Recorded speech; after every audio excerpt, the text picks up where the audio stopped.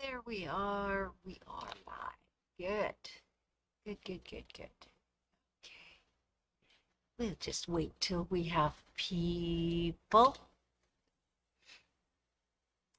and comments. There's my people. All right. Welcome. So, we'll give everybody a chance to sign on. Boy, time flies when you're having fun, doesn't it? Anyway, welcome to Tools and Techniques Thursday. I'm Barb. You probably already know that. Coming to you today from obviously my sewing room.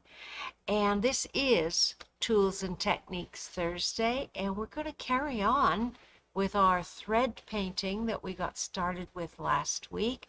I hope everybody's had a great week.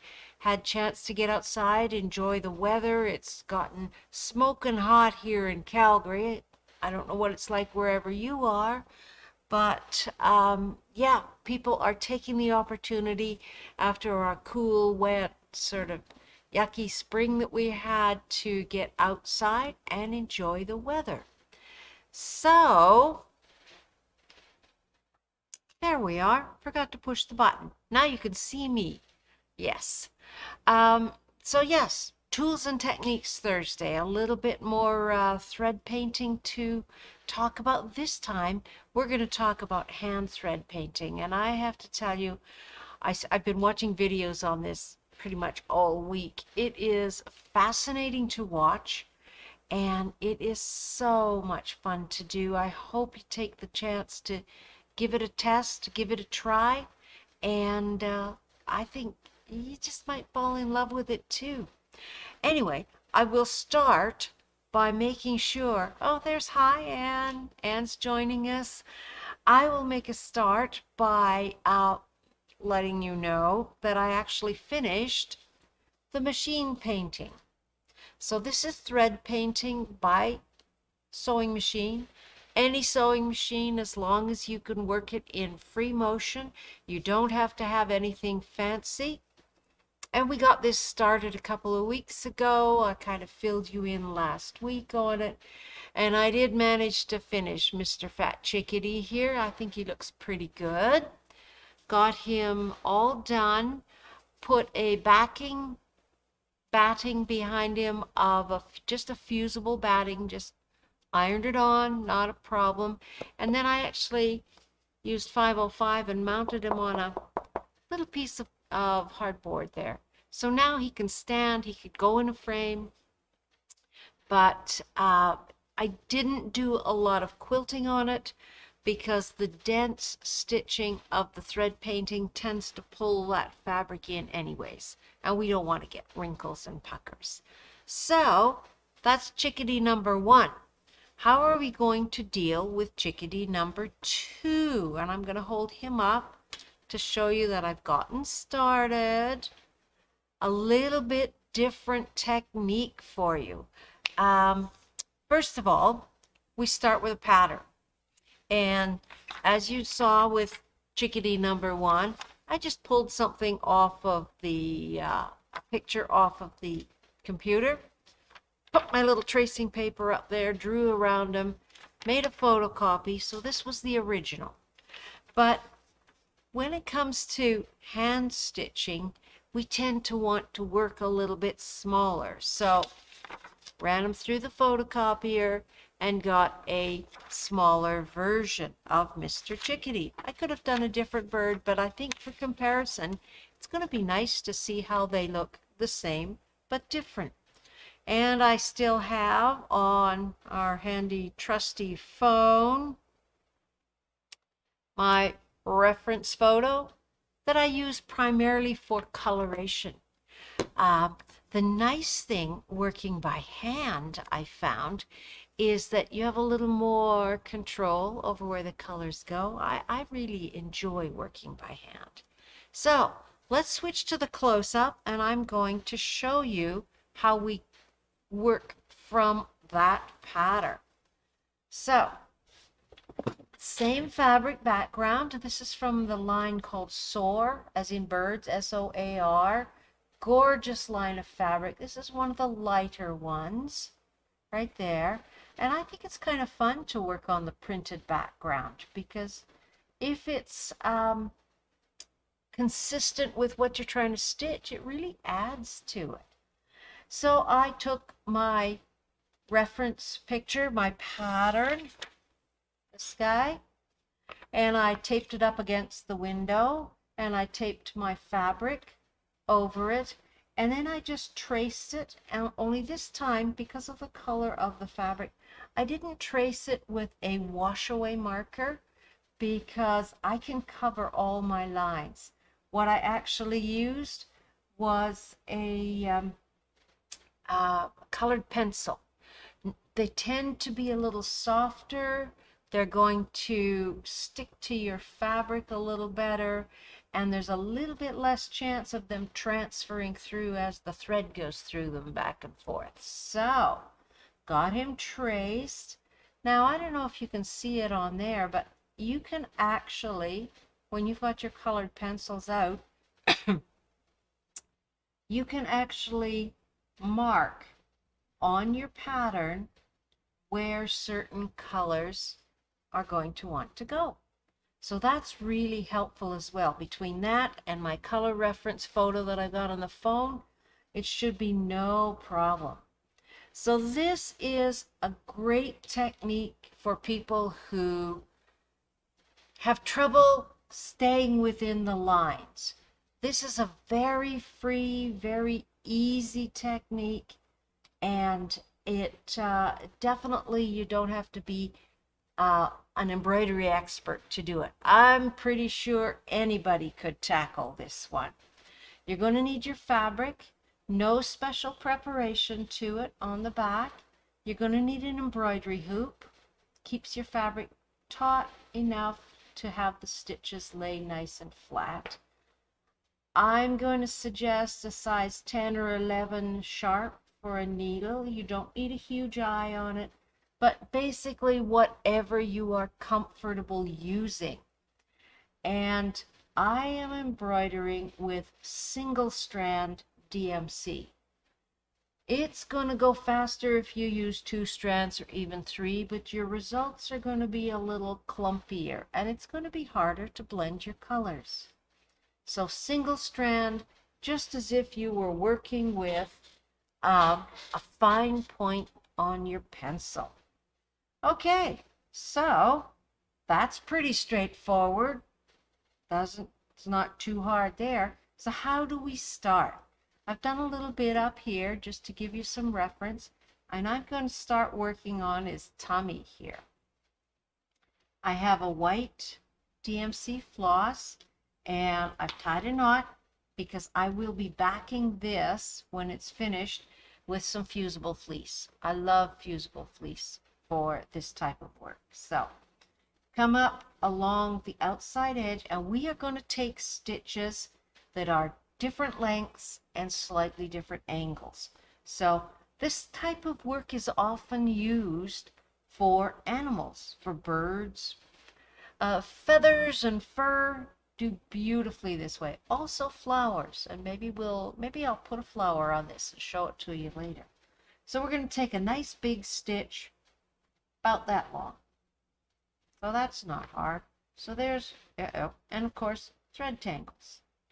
There we go. Pull them down. That's one. The next one, and I'm going to space these out, and I'm going to make it a little bit ragged. There we go. Rotate them. I can take a shorter stitch. Now I want this edge to be a little bit uneven, and I want this edge to be uneven. So I got a short guy there, and I'm going to do a longer one, because the whole idea is to get our threads and our colors to blend.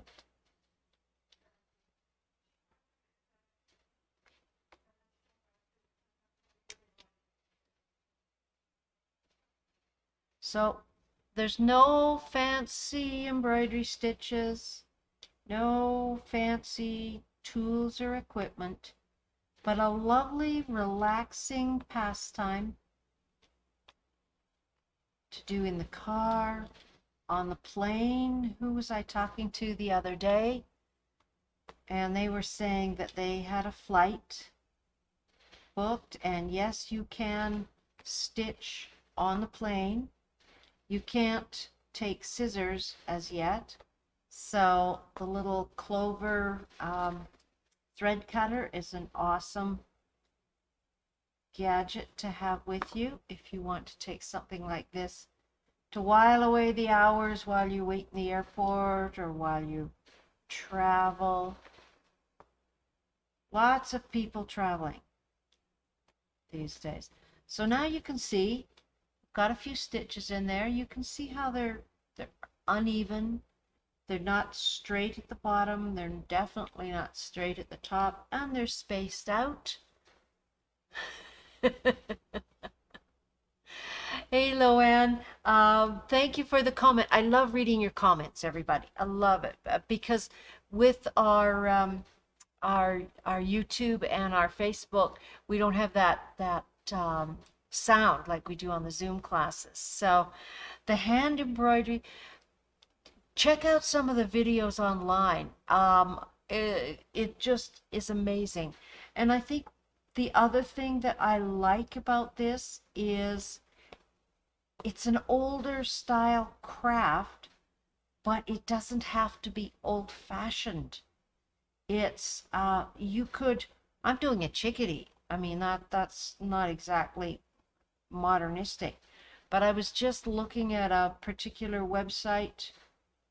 Can't really give you the name of it right now, can't remember it, but if you poke around online, there are tons of people who are using this type of technique to do very modern looking things. So the skill is more in just learning, practicing how you're going to blend your threads. So I'm going to go up about that far on Mr. Chickadee, and then I'm going to go back over what I've done, starting to fill in the spaces. So technically this stitch is called long and short because we're making long and short stitches. I got enthusiastic when I threaded the needle, and I should have started with a slightly smaller length of thread. If you work with too long a piece of thread, every time you pull it through, there's a bit of wear on that thread, and it can get fuzzy. And Billy says there's some very sassy hand embroidery patterns out there right now. There certainly are. I don't know if it has to do with a pandemic or if the time was just right, but there's definitely been a resurgence in all of the handwork type arts and crafts with a different spin on it. We've had a couple of great books in, and I've no doubt shown them to you on our Facebook get-togethers. So this is what I like about this technique. Now, as you can see, I'm kind of working my way back up, is you can go over it as many times as you feel it needs until your background is covered. So if I skip ahead, if I miss a spot, I can just go back. I can throw another thread in here and another thread in there. It's very loose, it's very easy, it's very what we used to call painterly. We're just kind of playing.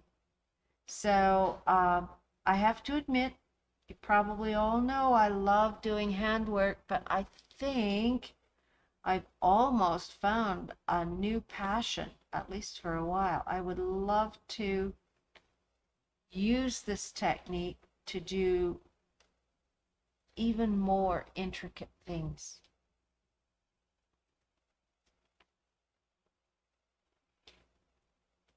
So it's not a fast process. It's very, very relaxing, but it's also very responsive to what you want. I'm already discovering that the second chickadee is not quite the same shape-wise in here as the one I did by on the machine, but that's okay because the chickadees aren't all the same. But the only thing that I'm kind of getting tired of is I want to put some colors in here. I like color, which is why I said, yeah, maybe I'll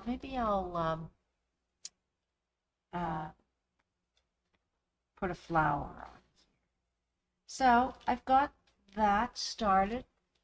Can I hold it up nice and close? Yeah, it's not too bad. So a nice jaggedy edge here that looks a bit like feathers. This needs a bit more filling in. And so I can go over that pretty much until I run out of thread.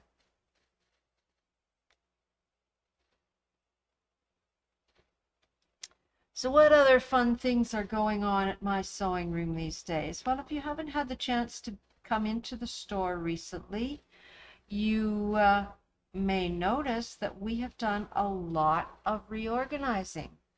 Leah and Anne and Chelsea have spent the last about 2 weeks pushing heavy objects around to give the store a nice, bright, brand new look, and to make room for some of the new things that have been coming through the door as well.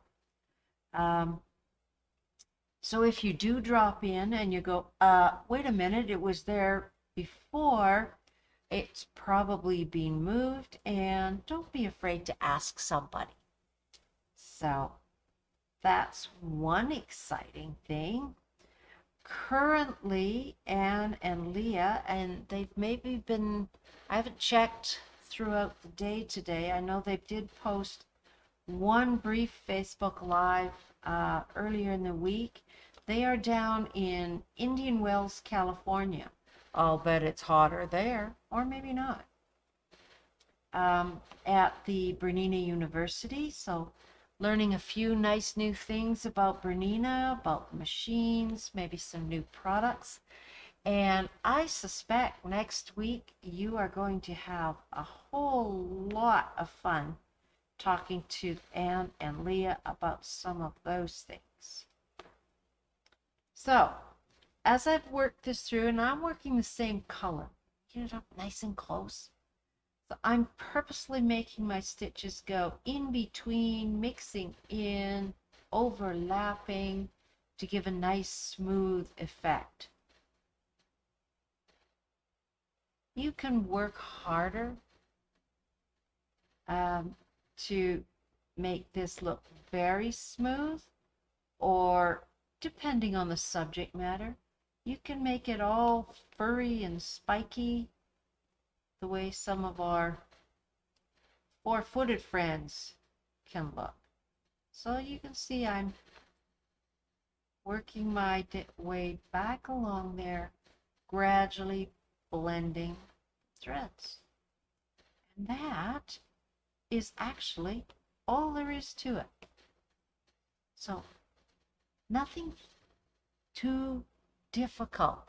This, I think, would be something that, especially if you were an embroiderer to start with, I think this would be a fun technique to work with the little guys. Give them a chance to, especially if somebody's got an interest in the arts, maybe they already draw or paint.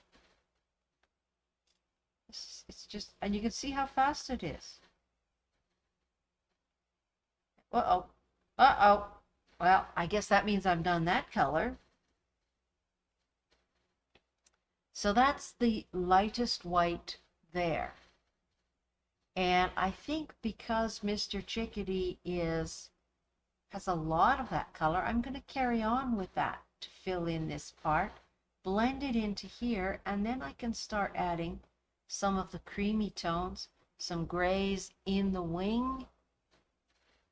So now that came out on the front, and I want to put him on the back of the work.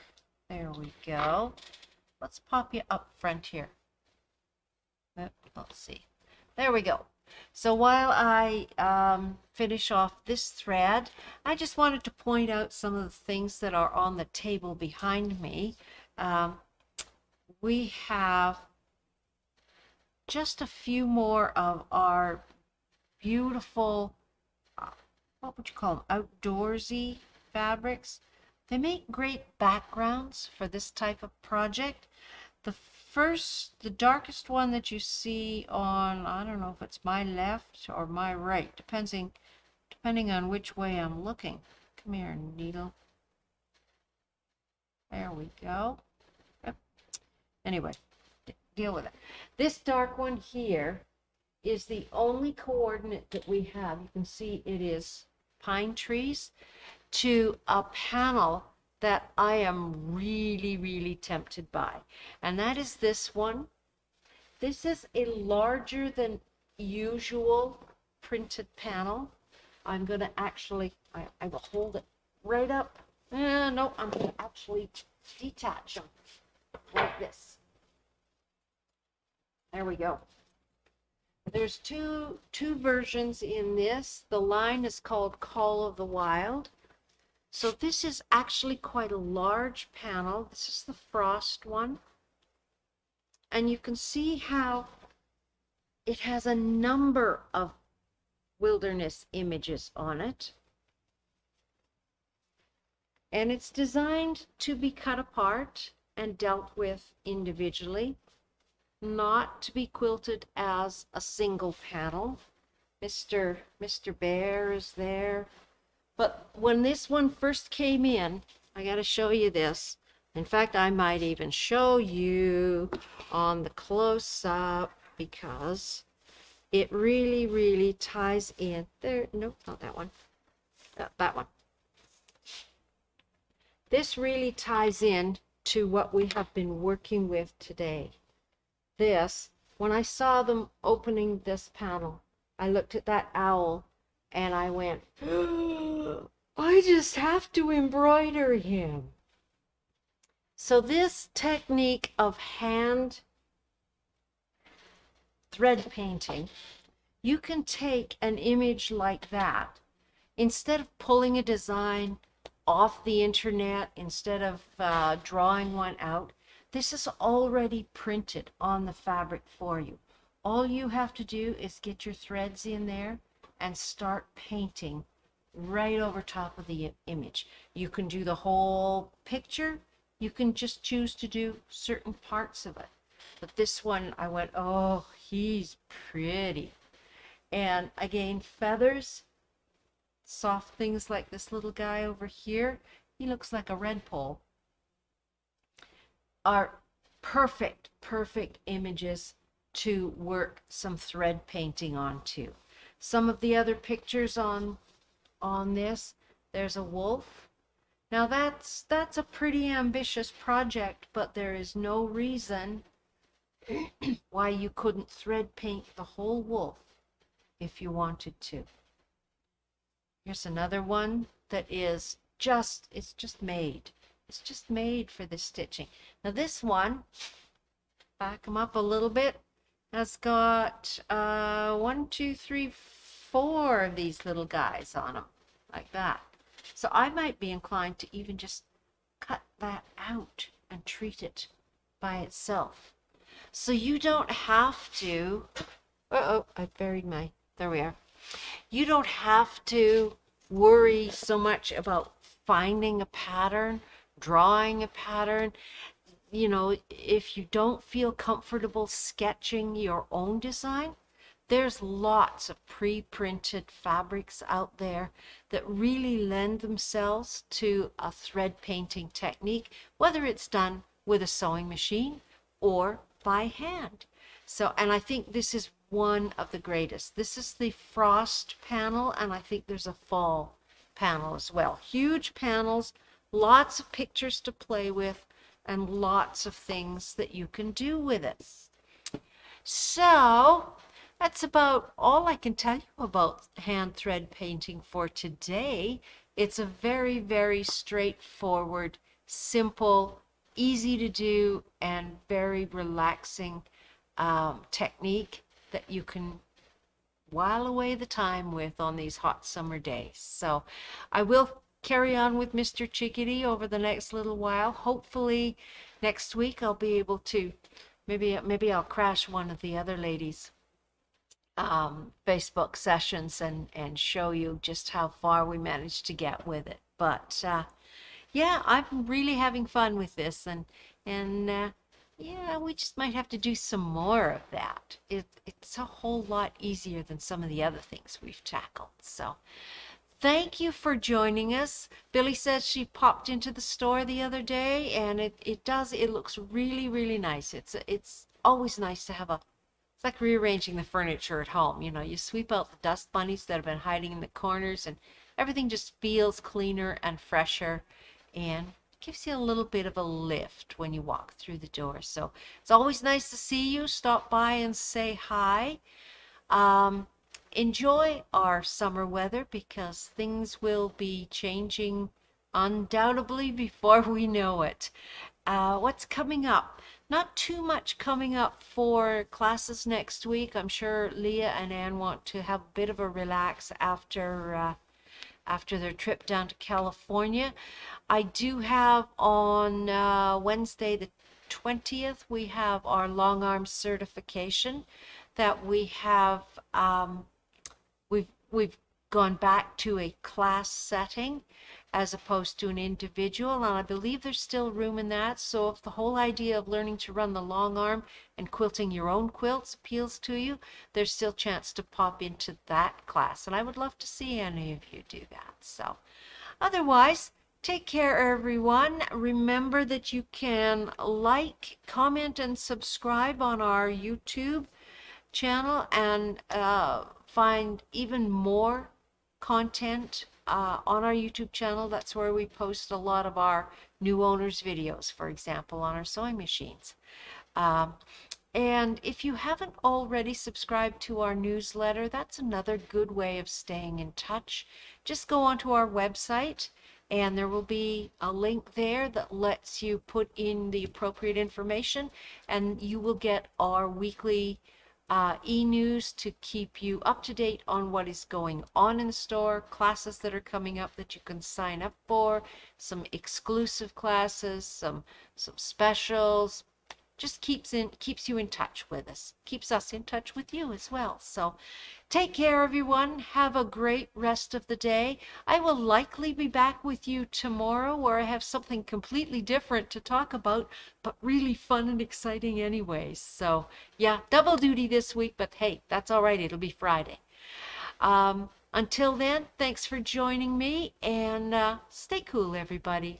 Take care.